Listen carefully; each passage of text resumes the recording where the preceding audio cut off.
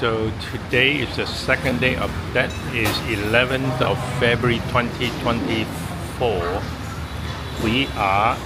It's Sunday. We just finished church and we are here at this noodle place and happy that they are open. And basically there's a surcharge of 15% for the day.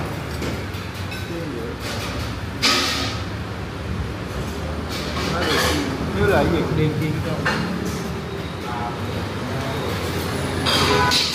think that's what it's saying here.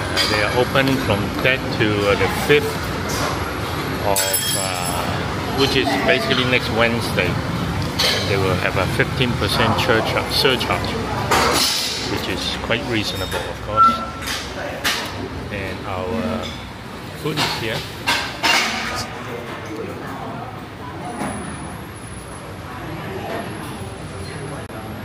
Consists of sui gao for Jenny and noodles with duck leg kumi. We've had this before, it was pretty good. So we know that this was probably open, so that's why we came here. And Hai Lei Jada. Second night of Lunar Festival or Lunar New Year, and this place is still like crowded like there's no tomorrow. Even the buses are busy, having a hard time navigating, and motorbikes are stuck. Wow, I'm surprised.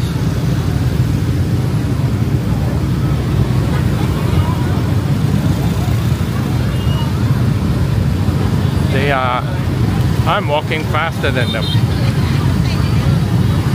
literally.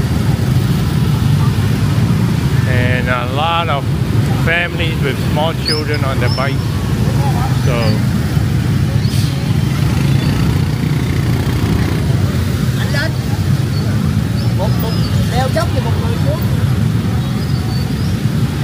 they are going somewhere to celebrate, party.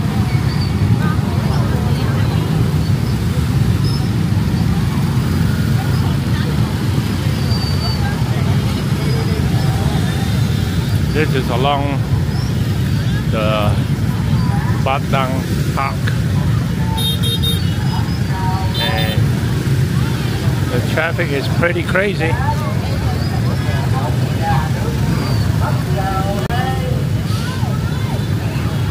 And over at Wingway, I'm sure it's even worse.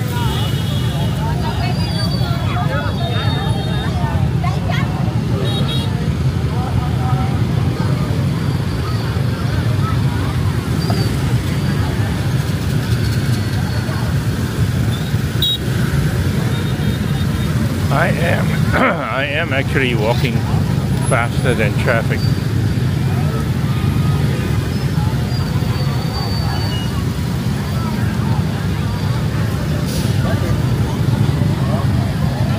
There's a drone overhead, probably illegally. Cooking up some banjang nung.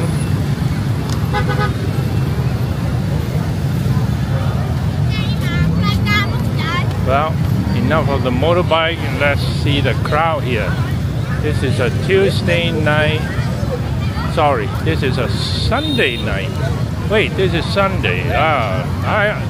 Somehow I think it's Tuesday. It's the second lunar day. It's the second day of that.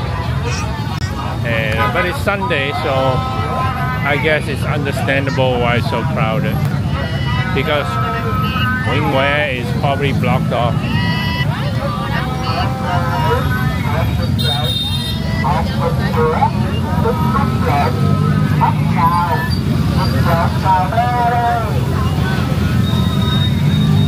Wow, great crowd. If you like crowd, you gotta come here. Lots of people taking photos. But lots of people just walking around.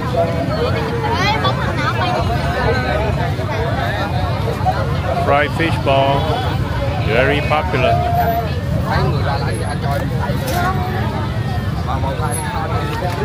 Toys.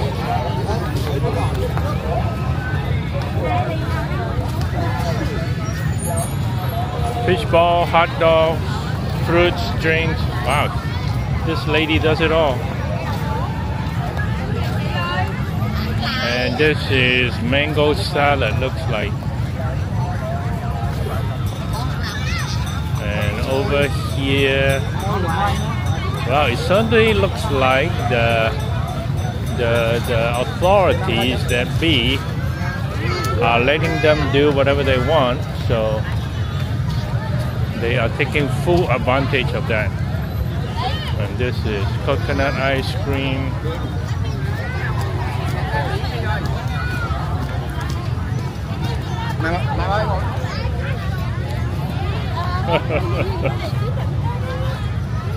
That's a big balloon there. So this is drinks, more fried fish balls, and Vietnamese pizza. Grilling it right down there. And drinks. This is great. I mean, look at the crowd. This is as busy as it was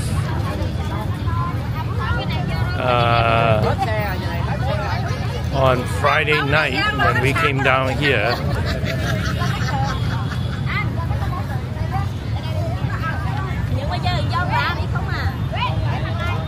And there's no firework tonight, so this crowd is just here to hang out.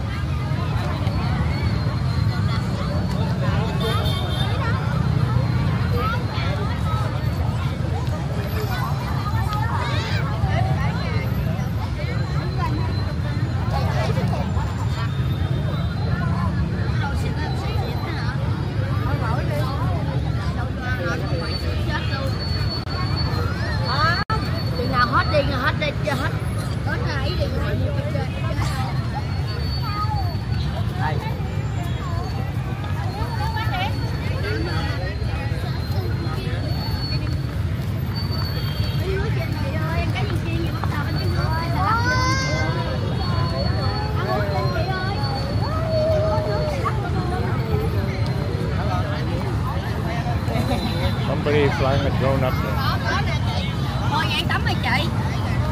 Đây nè anh ơi. Mấy tắm chị. Đang cháu bắn sao đó. Lấy 2 tắm.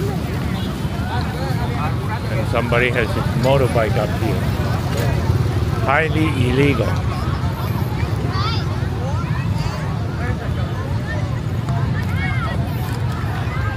It's gone now, but it was up there.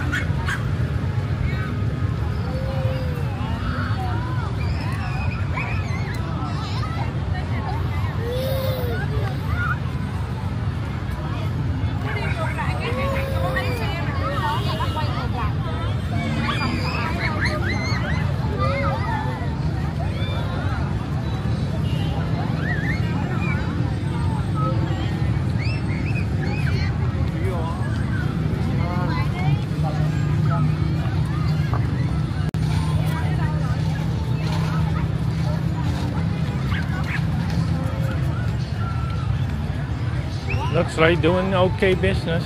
Everybody, all the vendors are busy.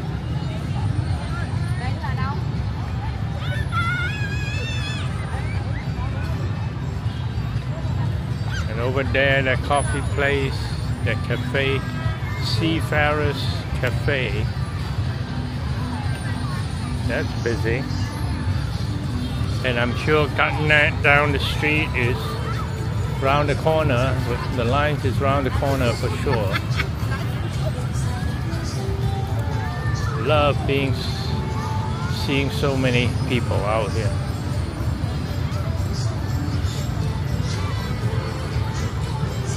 Quail eggs.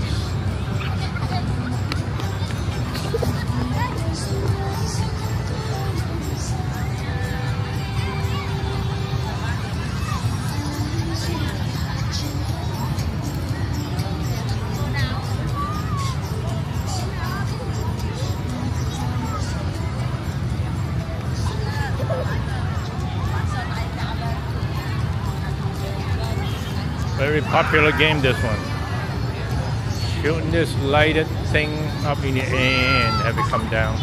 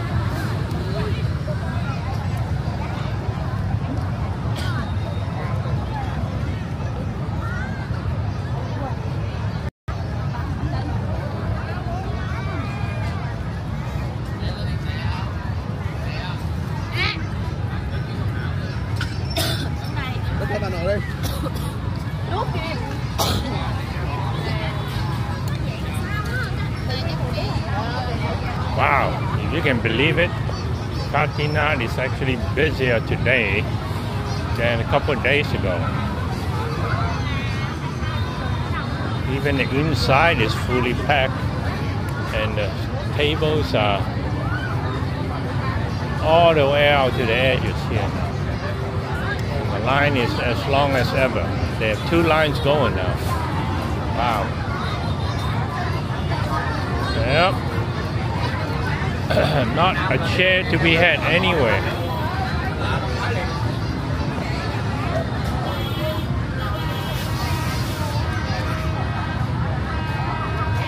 This place is busier than New Year Eve. Yep. Hello.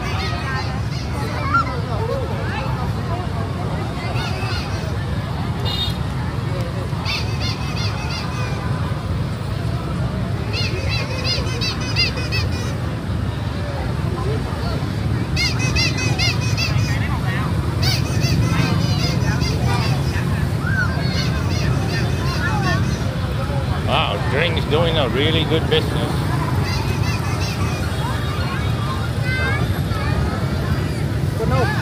So it's the cotton candy.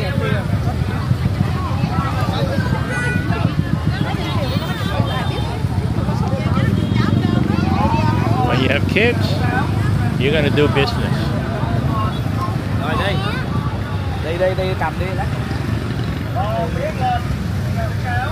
And of course, adults having coffee or drink or whatever. Bắp xào.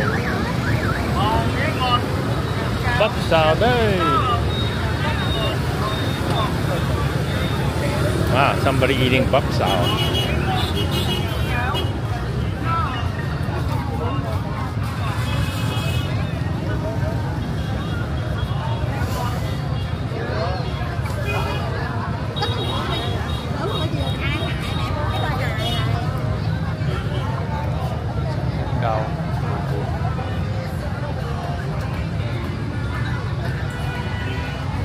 Let's go check out the water bus. Oh, the water bus just left with a full load, of course.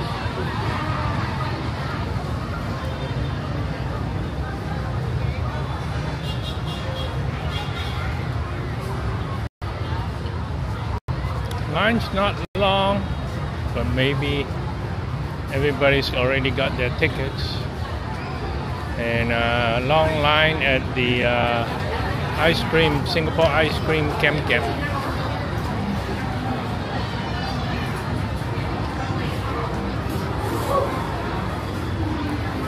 This is where you purchase the water bus tickets, and these drink places were kind of empty a few days ago.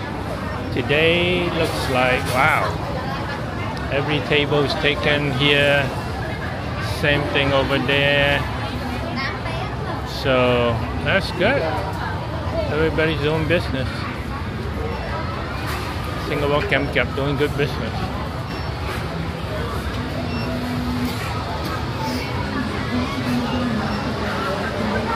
Wow.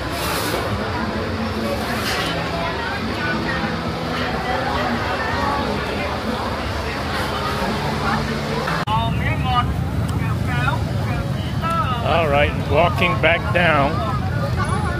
Oh, feels like it's gonna rain. I feel a few drops.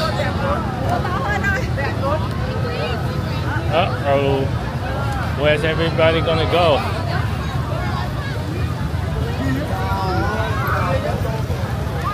Feels like there are a few drops. Hopefully nothing heavy. But there's actually some drops. Wow. Raindrops are falling on my head. Wow, kids having so much fun.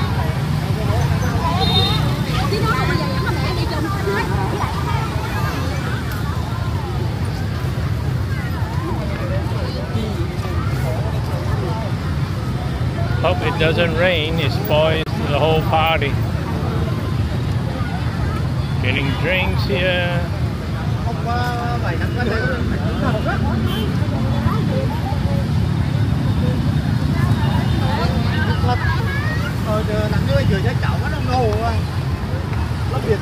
Kids, lots of kids.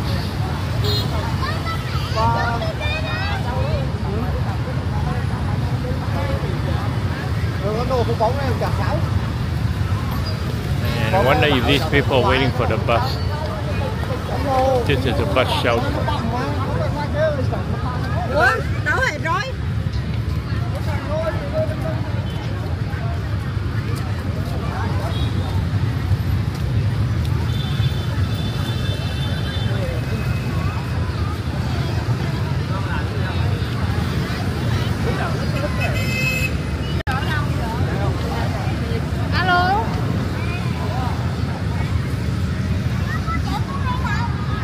Đây hẳn ở ngồi hậu邊.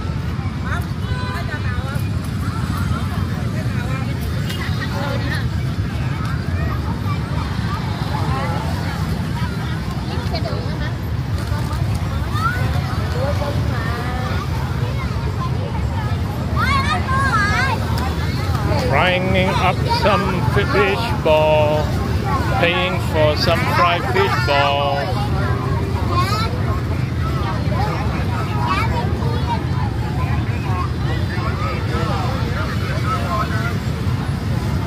Taking pictures right here.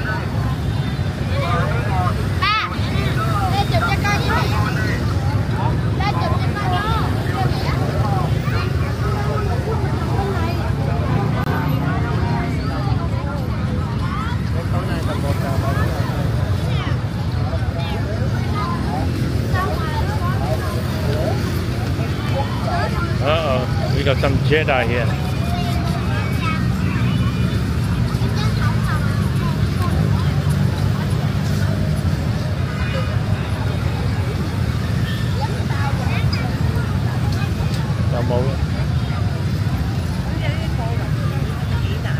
Yep.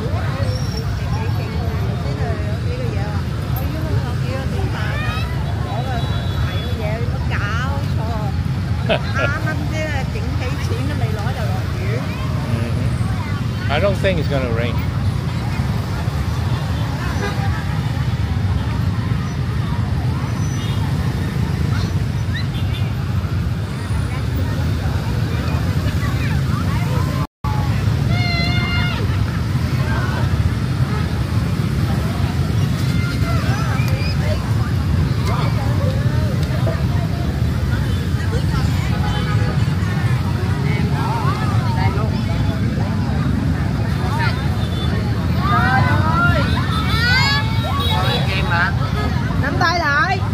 Don't say the ice cream.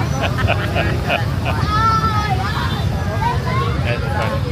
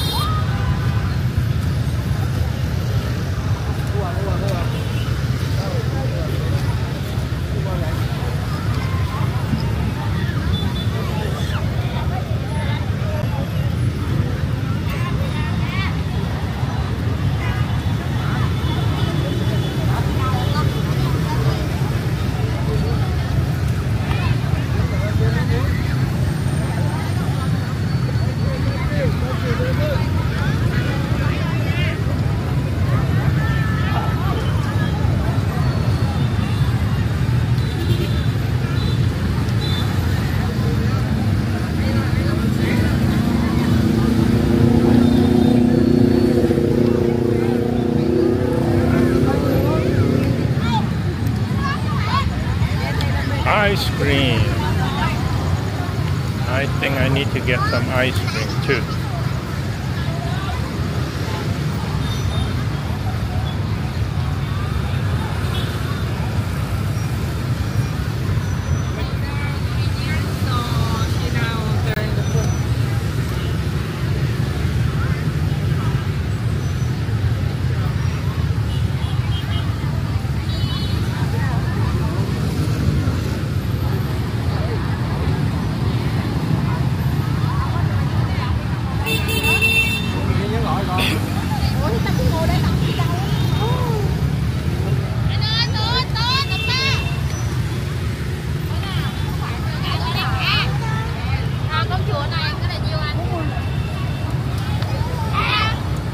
She's trying to decide.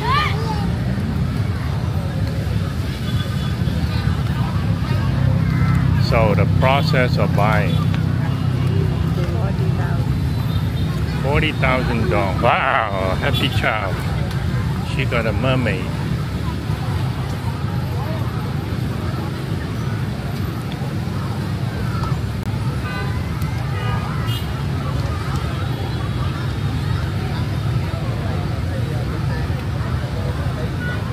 Happy child, happy parent.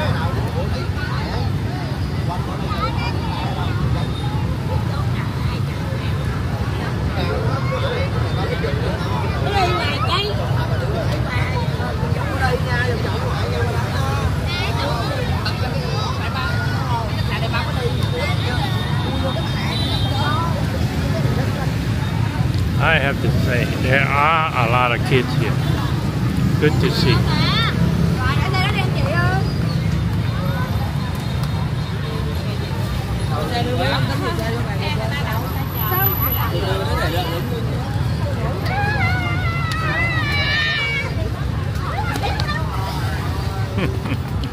Cosplay.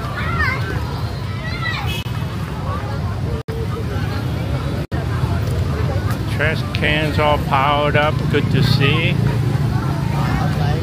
Wow, look at the bling bling.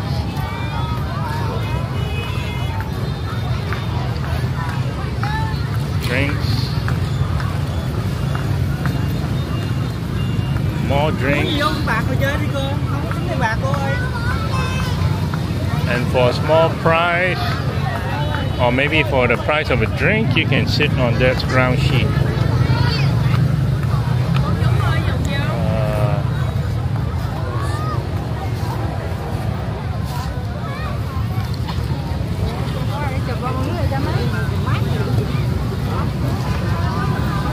Wow, what happened? All of a sudden, a big group across the street.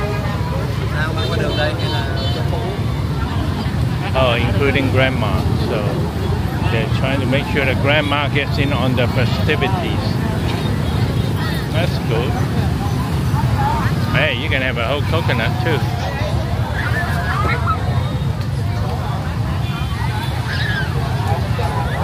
How about that? You can have a coconut. And trash pile high. Good to see.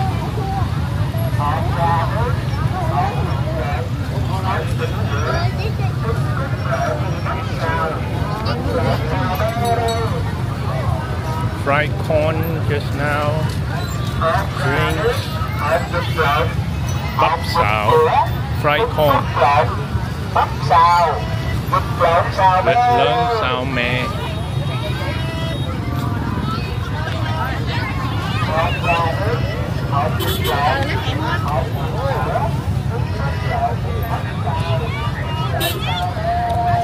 Wow, that was pretty entertaining. If only you were here.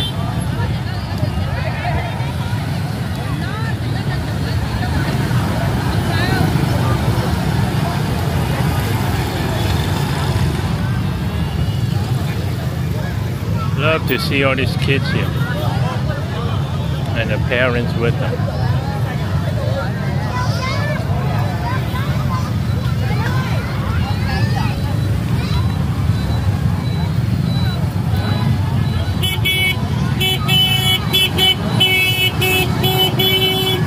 Doing good business, but he can only do one at a time, so that's not enough.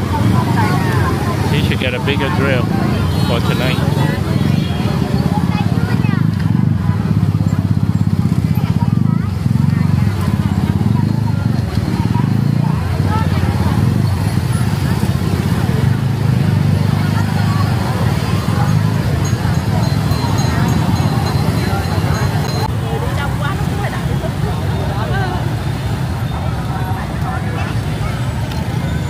Traffic continues.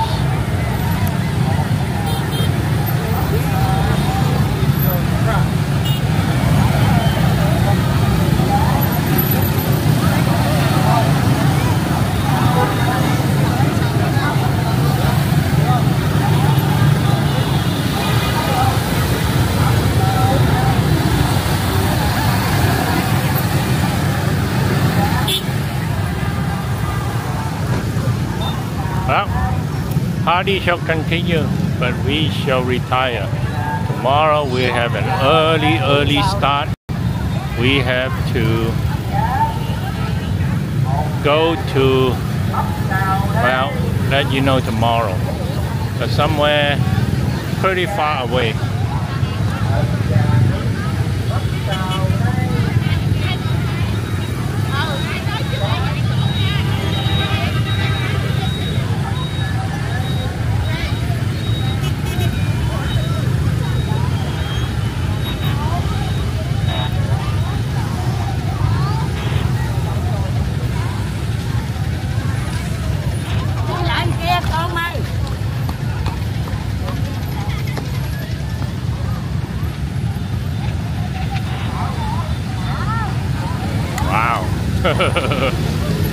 This is pretty crazy.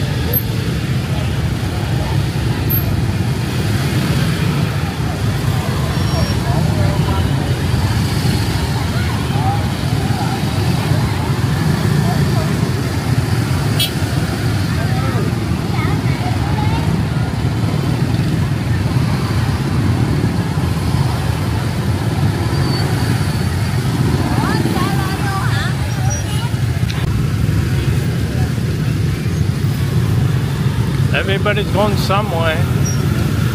I don't know exactly where, but they're all going somewhere. And it's motorbike times 3, I believe. At least times 3.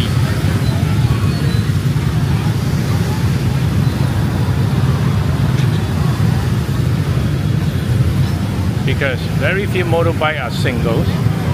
Almost all of them are at least 2. And some are triples. And some are quads. Although I have seen maximum of 6. Well, that's unusual. Even for Vietnam, of course, you got dogs too. Dogs gotta have fun too.